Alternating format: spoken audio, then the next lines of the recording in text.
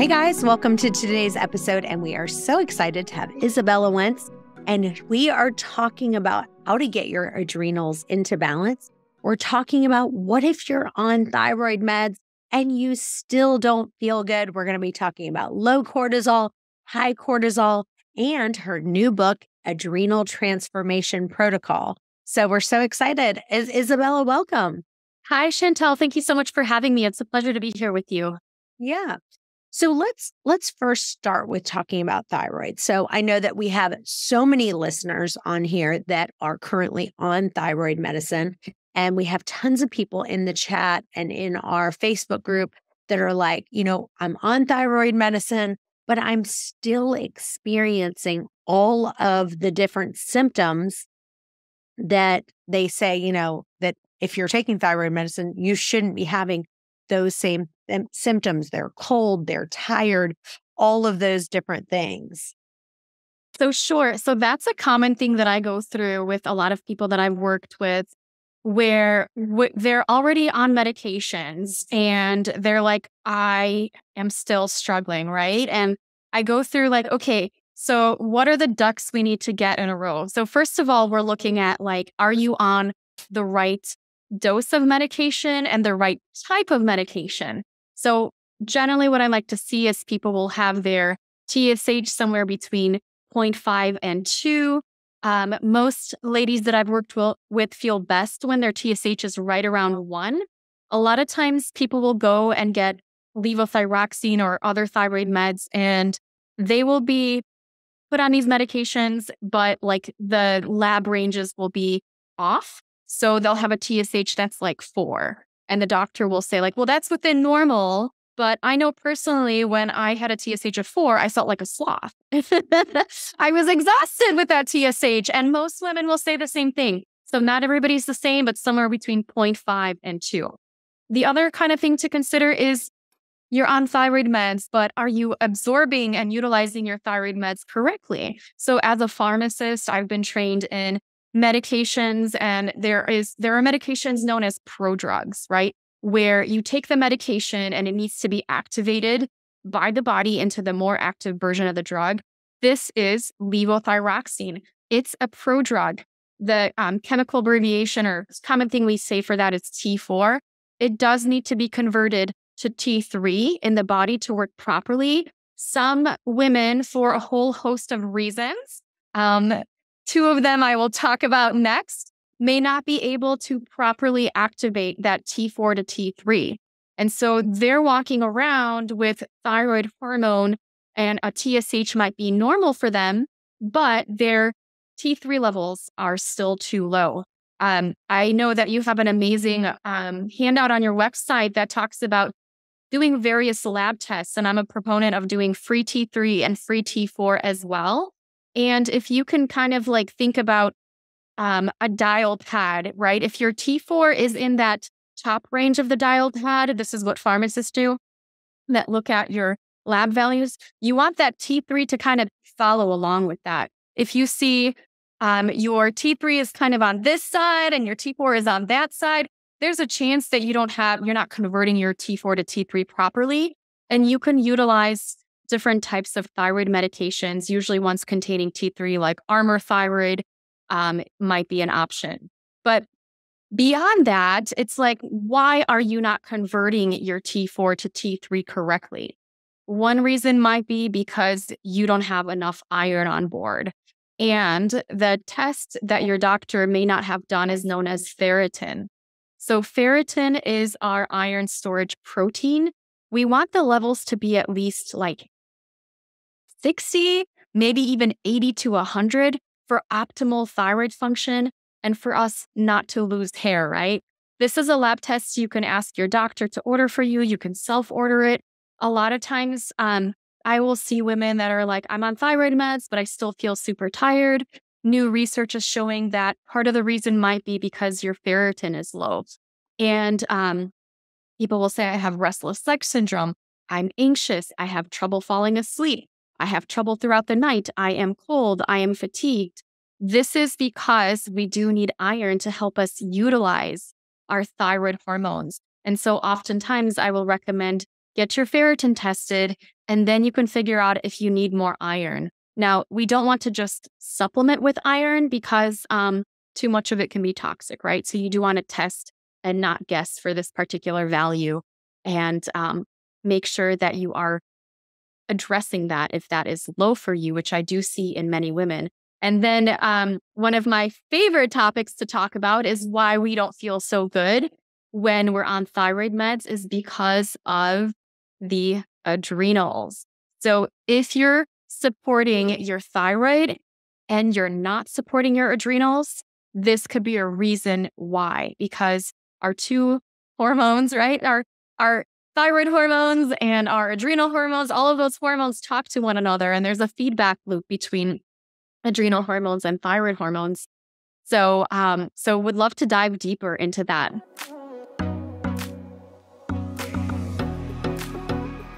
I have a really good question from a listener that I'm going to ask you that ties all this together. It's from Cindy Wendella from Arlington, Texas. I love your episodes and I'm binge listening all the time, and my favorite are on thyroid. I think I have a goiter or a lump or a swelling on the front of my neck, and I Googled it and it said it's caused by a swollen thyroid. I'm also taking progesterone, estrogen, and testosterone right now. My ferritin is very low on my lab work. I do take a multivitamin and I eat tons of red meat, and my ferritin is still low. Why would it be low? Do you think I have parasites? But my doctor said it's not that big of a deal that my ferritin is low, but I'm still very tired. I looked on Google and it said that goiters are not usually serious, but it should be checked. But I am very concerned. Cindy. That's a really great question, Cindy. And hello, I'm in Austin, Texas. So just one of your neighbors here. That few things come up for me. So thinking about ferritin. So yes, this is a super, super important thing to address because that could be why you're tired and experiencing many of the symptoms that you're experiencing. Now, parasites could be a reason why your ferritin could be low. There is a test known as the GI map test that I might recommend, or a gut zoomer test to test for parasites for individuals. I will say that more commonly, the ferritin might be low because you have H. pylori or SIBO. So parasites, I would say maybe up to about 20 to 30% of the time, this can be relevant for people with Hashimoto's. SIBO is about 50% of the time. This is going to be relevant. So you need a breath test for that. And then with the H. pylori, I mean, anywhere from more than 60% of people with Hashimoto's could have H. pylori, and that could be a cause of your low ferritin, could be a cause of your fatigue. If you have acid reflux, you can have this. And also it can actually cause Graves' disease and Hashimoto's antibodies. So I would definitely consider doing a gut test if that's what I would typically do for people who are presenting with a variety of symptoms. The other thing is, it sounds like you're already on hormones, but oftentimes women with very heavy menses or women after childbirth, they're going to end up with having low levels of iron and ferritin.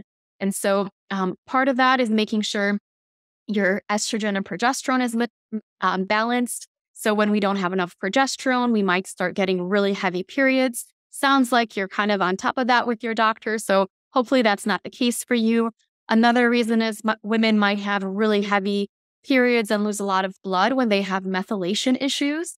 Taking something like methylfolate in the right doses can be helpful if you have like huge blood clots, right? If you're seeing that's part of your period presentation, this would be something that I would consider that can be a significant source of blood loss for way too many people, way underappreciated. I see it very commonly in my clients. And then really thinking about that is if you have gut issues and that's what's causing your ferritin to be low, the red meat that you're eating, there's a chance that you're not absorbing the iron from it. So some of the things I might recommend is doing digestive enzymes or digestive bitters to help you support that digestion. Taking some of the meat with something like vitamin C, which can help support our stomach acid production. And then the other thing is what many women have found that they actually need iron infusions when they have a condition like Hashimoto's, because and they're constantly losing iron because of gut issues or menstrual issues, because that can get their iron levels up much quicker and much more reliably. There's also research that shows iron infusions tend to bypass the gut. So we're going to be absorbing the iron better, and we're not going to be feeding um, the various pathogens that we might have in our gut. They make biofilms, and iron actually feeds the biofilms. So I know that that's kind of a lot to cover, and I would definitely encourage you to work with a functional doctor to help you unravel all of this. Of course, this is not like medical advice because I don't know you personally, but hopefully that sends you on the right path. And then as far as goiters and shrinking goiters, I would want to look at doing maybe like a nutrient panel for you and considering doing some detoxification support.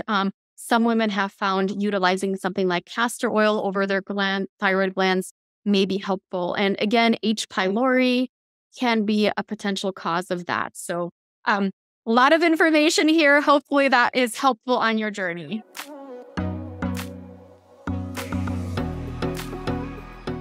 Yeah, and I do want you to explain a little bit the difference between what ferritin is and what the difference between iron deficiency is, because both of those are lab tests. And I think, they say I've heard two different people. I've seen some doctors say that ferritin is the best indicator of an iron deficiency. And then some people say it's not the best indicator of an iron deficiency. So I want you to explain what the difference between ferritin and your iron levels are, and what is a better indicator of whether your iron is low or not. Sure. So you would look at like red blood cells, hemoglobin, hematocrit, and these are sort of the anemia panels that a physician might order. Now, those will be low in like very overt iron deficiency. But if you're looking at some of that functional iron deficiency and kind of the early stages of it, where you're perhaps not transporting thyroid hormone into your cells correctly, we want to look at ferritin. So just to be clear, I would definitely do the whole panel of the red blood cells and the whole iron panel. But the one that doctors often don't add is the ferritin one. And that's one that's commonly missed. And that's kind of like that early indicator that there's something off about your iron storage. And then your body is kind of not really able to, it's essentially going to be pulling your iron from other non-essential functions like getting thyroid hormone into cells or growing beautiful hair or giving you lots of energy. Yeah, I think what you said about the importance of eating foods rich in vitamin C or taking vitamin C is really important. And because what I think the key that you just said is, are you absorbing the iron that you're taking? Because if you do have a lot of gut issues, you could be eating it and just not absorbing it. So that could be another issue. Absolutely. That is a very common thing that I see in people with thyroid issues for sure, where they're not absorbing the iron that they're eating from these beautiful foods, right? Yes. Let's just take a minute and let's talk about my latest discovery. Listen, this is the hottest super nutrient packed product that's going to boost your brain and your overall well-being. First of all, as soon as I tried this product, I became a fan of it and was blown away by the immediate result. I felt focused, my mind was clear, it just doubled my mental performance. So this product has the superpowers of mushroom extracts and collagen. So it has 4 of the best health-boosting mushrooms.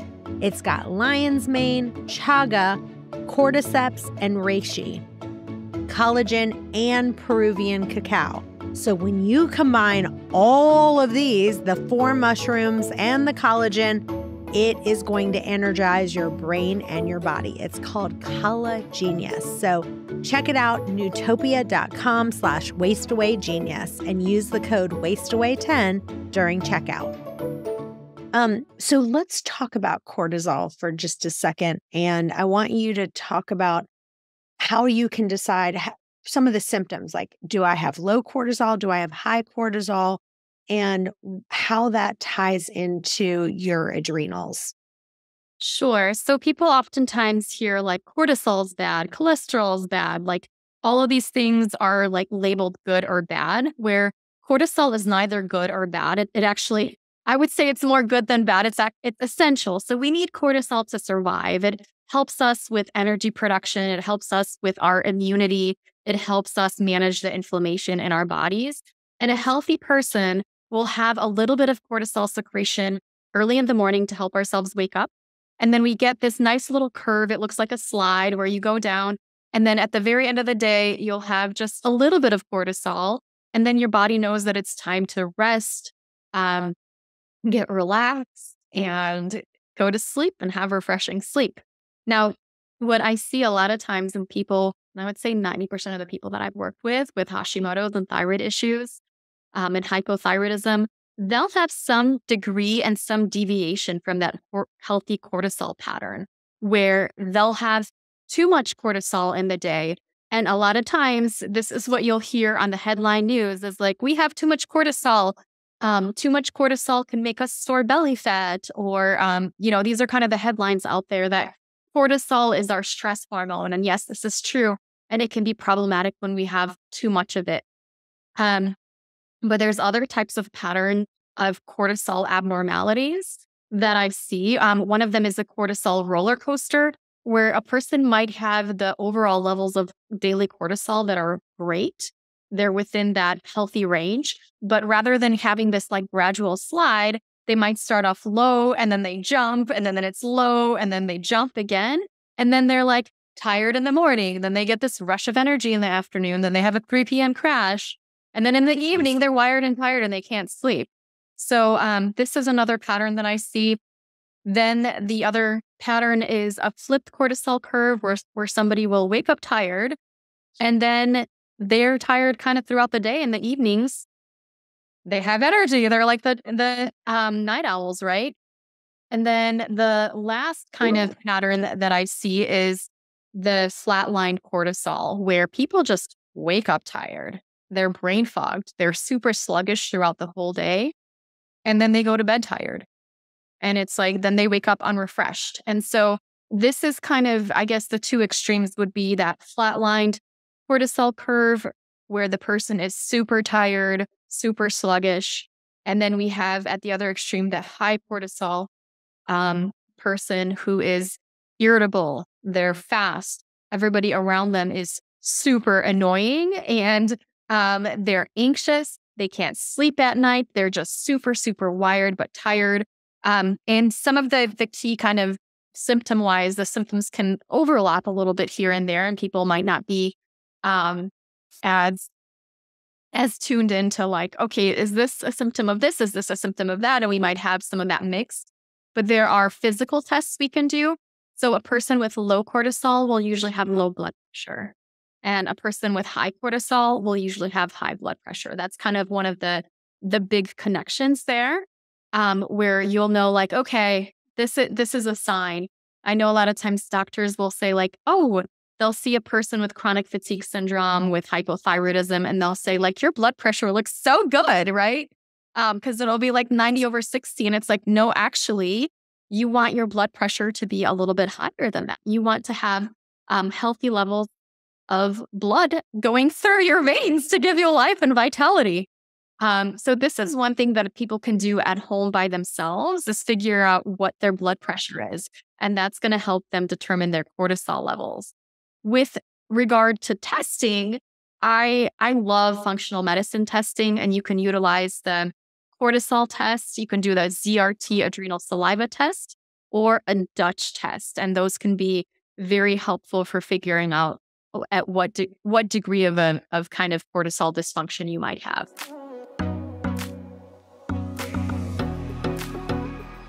So one of the things you talk about in the book is that when you have adrenal dysfunction, that maybe the body has an inability to produce some of those essential hormones when it mismanages stress. So talk about that. Of course. So whenever the body can't produce a healthy stress response, we just feel super, super overwhelmed. That's actually can be a big symptom for just any kind of adrenal dysfunction. But when we have that overwhelm with the fatigue and the low blood pressure, trouble waking up in the morning, there's a chance that we're not adapting to stressors, even healthy stressors. So these are the women that I talk to that are like, hey, I'm exercising, but I feel worse after exercise. Or I tried fasting, but I feel worse. And all of these, you know, wonderful things that build resilience in our bodies, they're just making them feel worse. So they want to be more active, right? You want to do exercise because it's good for you. And we know that fasting can promote autophagy and helping us like clear ourselves, right? But then they do it and they're like, but I feel awful with like trying to do some of these helpful, healthy things, right?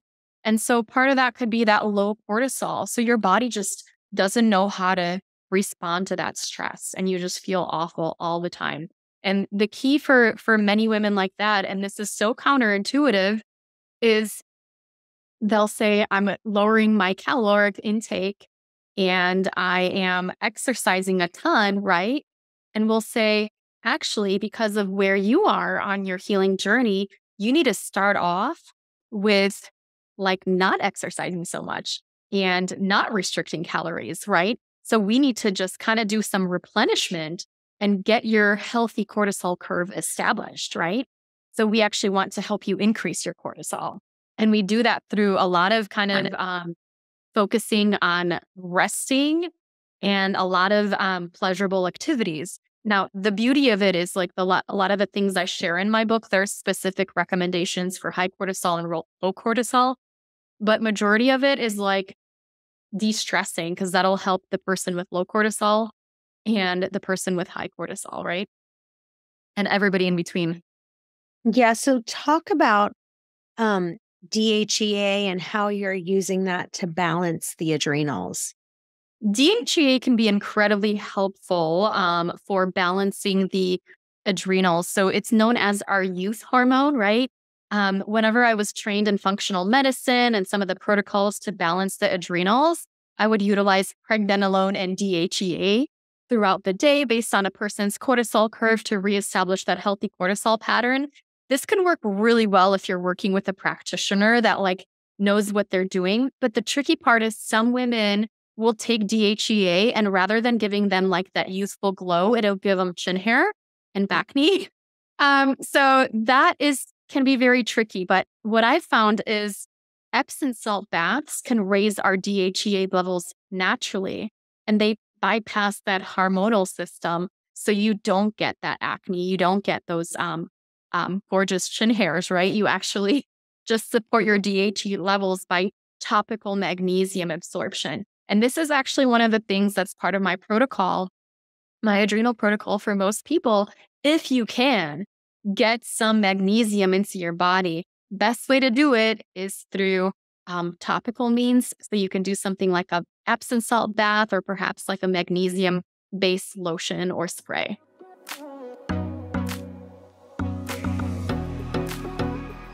One of the things I want you to talk about is what is the day in the life of Dr. Izabella Wentz look like? And I want you to be as specific as possible, kind of talking about like in the morning, like, do you take thyroid medicine yourself? And like, how much do you take and what kind do you take and what supplements you take, kind of what food you eat, what food you don't eat.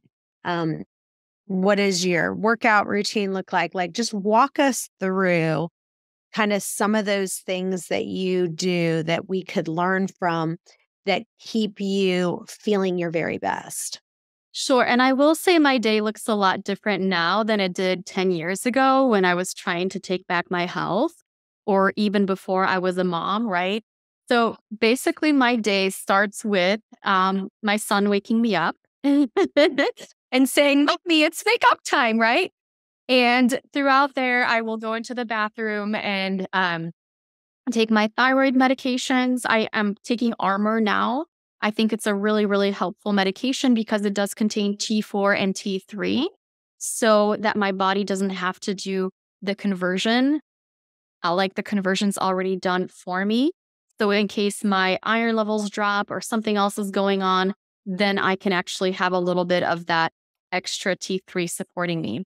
Then once I kind of take that, I will step outside if I can to just get some morning sunshine into my eyes to help me wake up naturally throughout the day. I will then make some tea and breakfast for my son, do some snuggles on the couch, feed my son his breakfast, and then I will drop him off at school. When I get home is when I'll make myself something to eat, usually like a smoothie. I love utilizing hydrolyzed beef protein to support my body. I will, if I have had a tough day beforehand, I will usually have an adrenal kickstart, and that is orange juice with a little bit of hydrolyzed beef protein, some extra electrolytes, some sea salt, and a bit of coconut milk just to support my stress response. After becoming a mom, my sleep hasn't been exemplary. So oftentimes I might get woken up in the middle of the night because somebody has to go potty or because somebody had a bad dream. So I will always do that in case if I didn't sleep very well the night before. If I did, if I slept well and I know that my cortisol doesn't need a lot of support that morning, I will just have breakfast a little bit later where I would have something like a smoothie. And then I go through what I put in my smoothie. I have a root cause green smoothie where I'll put lettuce and blueberries and some coconut milk and some protein, some carrots and kind of lowish carb, but lots of greens. And then as I go on about my day, I might usually spend some time with my husband and I'll maybe do a little bit of work. Unless I'm in book launch mode, then I do a lot of work. And then as I go to my noon time is when I'll have a bit of a lunch. So usually I'll have something like either like a salad or a stir fry for lunch where I'll have a bunch of veggies with some meat. This might be a time that I would have my supplements. I usually focus a lot on adrenal support. So something like ashwagandha. I focus on B vitamins, vitamin C, and then I take benfotiamine, which 600 milligrams a day has been found to support relieve thyroid fatigue in just 3 days in some cases. So I do take benfotiamine on a daily basis. This is something that I found to be very, very helpful. I also take carnitine, which is helpful for brain function, for adrenal health, for our mitochondria, and has also been shown helpful to support thyroid fatigue in women with thyroid issues. I go through, usually I might have something like mud water after lunch. If I have caffeine anywhere after, I turned 40. So if I have caffeine after 3 p.m., I won't sleep. If I have caffeine before 3 p.m., I will sleep just fine. So I do know that I have to have it somewhere around lunchtime. Otherwise, if I don't have it, then I won't have caffeine for the rest of the day. And then maybe the afternoon, I might have some time outside with my husband, drinking mud water or just talking about our day, going back to work after that, and then picking up our son from preschool. And then we would take a family walk or hike. Usually we'll have dinner, and then what we do in our house is we change all of our lights after sunset to red. So everybody knows us as the red house on our block. But basically this kind of sets us up for a great circadian rhythm where we can get really good rest in the evenings. Once we've had dinner, I will go take an Epsom salt bath, anywhere from 30 minutes if it's been an easy day to an hour and a half if it's been a hard day. I find that Epsom salts just really, really relax me. So if you're anxious, if you've had a tough day, if you're cramping, if you had a tough workout, it does work as a natural muscle relaxant. It does support healthy DHEA levels, right? And then after that, I'll get my son ready for bed, and start reading him some books. And usually he'll fall asleep before me. And if it's depending on the day, I will either go to sleep shortly thereafter or maybe stay up and hang out with my husband for a little bit. I love that.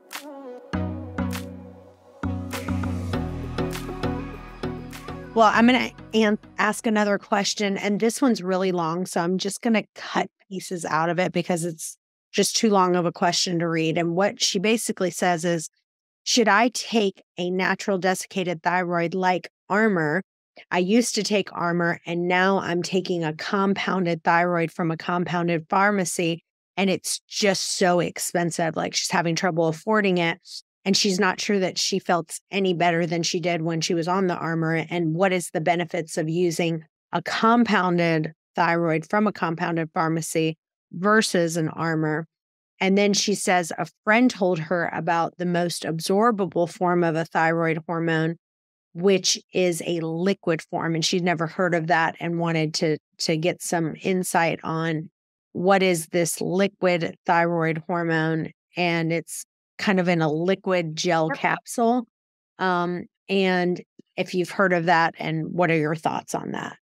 Absolutely. So in just full disclosure, it's called Tirosint, and it is comes in a gel cap, and they've done a ton of research on how absorbable this medication is. So even if you have H. pylori, even if you have atrophic gastritis, even if you have low stomach acid, which a lot of people do with hypothyroidism, you're still going to be able to take that medication. And even if you thyroid medications are like notoriously interactive. So you have to take them on an empty stomach with a full glass of water. You can't have your coffee within an hour, sometimes up to 4 hours. But with Tirosint, you can take your thyroid meds and chug your coffee, right? And so when I was a brand new mom, I was like, I need to switch to this medication, right?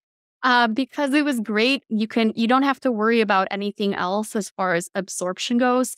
In full disclosure, I did have a grant from them, so I have been, I guess, a speaker for them. So I do have affiliation with that company. It is a wonderful, wonderful product for people that have a lot of food sensitivities and trouble absorbing that medication. It is a T4 only medication. So people do need to make sure, if you're going to be utilizing this medication, which I've seen works phenomenally for a lot of people, is you do actually need to check your ferritin, make sure that's addressed. And you also do need to make sure that you are balancing your adrenals, because when we have our cortisol's out of balance, like with our adrenals, we might actually produce more of something called reverse T3.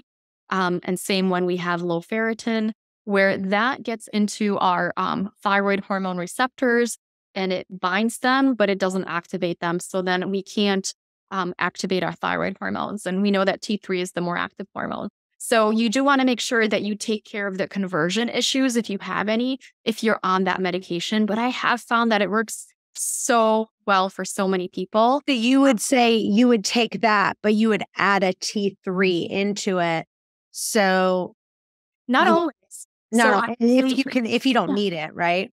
Yeah. I would say just make sure that you're converting it correctly.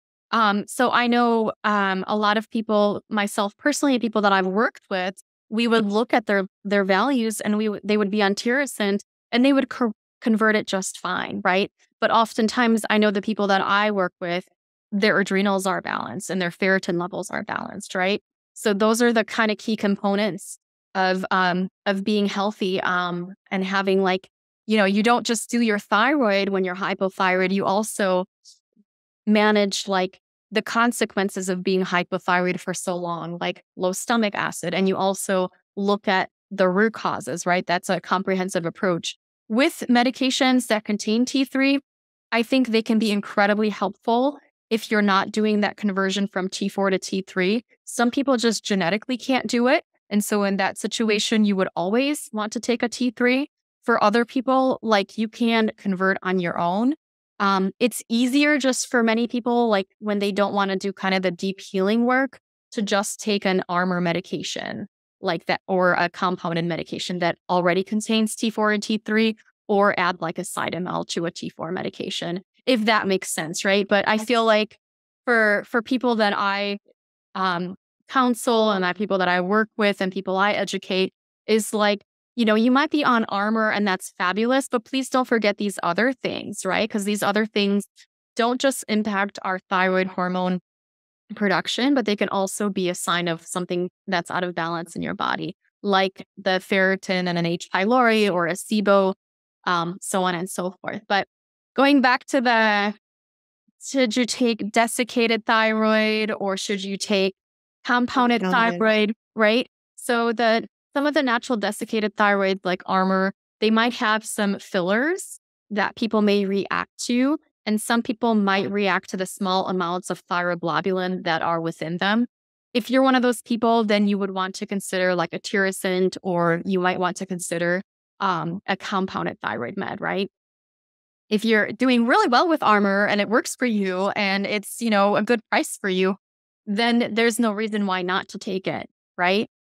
With the compounded meds, a lot of people do find they like them because they can tailor the dosages. So you don't necessarily need to have like a standard T4 to T3. The compounding pharmacist can work with your prescriber and say like, okay, we're going to give this person just a little bit more T3, or we're going to boost up the T4 just to get their labs and symptoms really adjusted. So that's the beauty of it.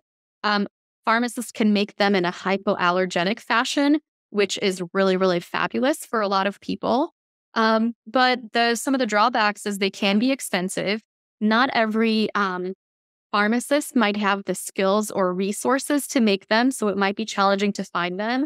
Some of them also may not use the right kind of starter products, so the levels can be out of balance, so you might not get like super accurate dosing.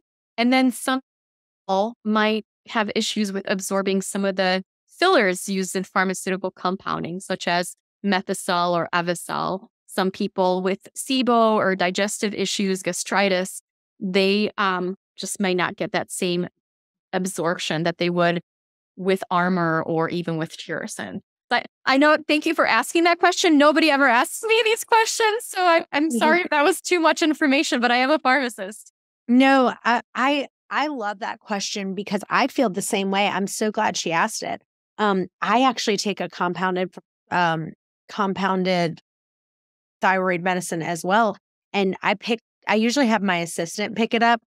And so I don't even like really look at how much it costs. And this last time I went and picked it up and I was like, what? That's how much, I just don't really look sometimes.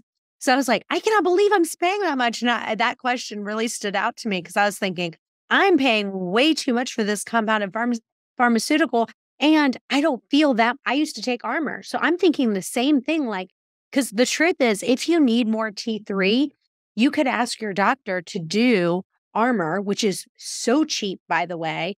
Now that we even had this conversation, I'm like going to be completely off this compounded pharmacy. I'm going to message my doctor immediately and say, give me Armour and then give me some extra T3 because I need extra T3. That's not quite enough for me for the Armour thyroid, but I can just take a little bit of extra T3. But I think the one thing is, now that I'm thinking about it, I think mine has something where it makes it spread out longer. I'm losing the word of what's it called when it kind of goes all the way through where it doesn't give it to you so fast. Do you know what I'm talking about? Yeah, absolutely. So there's like suspended release or delayed release technology based on like what kind of filler the pharmacist might use. Where you have immediate release compounded thyroid meds, and then there's the suspended release. Slow release. Like you don't just get a quick hit in the morning of thyroid hormone. It's supposed to mimic more of how your body would release it. Some practitioners will also like give you thyroid hormone in the morning, and then they might give you another smaller dose in the afternoon. There's a lot of really cool dosing protocols, and I definitely recommend everybody work with like a super knowledgeable practitioner, because if you're not optimized on meds, that's one of the places to start with thyroid issues. And there's more than one medication out there, right? Yes. Well, this has been amazing. Tell listeners about your new book and tell them where they can find you and where they can follow you. Sure. Thank you so much for having me. And thank you for these great questions. It was so much fun to kind of dive into the details. Adrenal Transformation Protocol is my new book. And this is a 4-week plan to release stress symptoms and go from surviving to thriving. This is available on Amazon, Barnes and Noble, wherever fine books are sold. The official release date is April 18th. And so if people pre-ordered now, they'll be able to get that book sent to them soon. I'm so excited to share. We have had 3,500 people go through this program before I turned it into a book, and 92% of them have less brain fog, and then things like fatigue, blood sugar issues, like irritability, anxiety, libido issues, pain. 80 to 90% of people feel better within 3 to 4 weeks with these symptoms. And I know that is a game changer for people that have been sick for years, right? Yes, absolutely. Well, this has been awesome. You guys stay tuned. We've got another episode coming up in just a few. Bye-bye for now.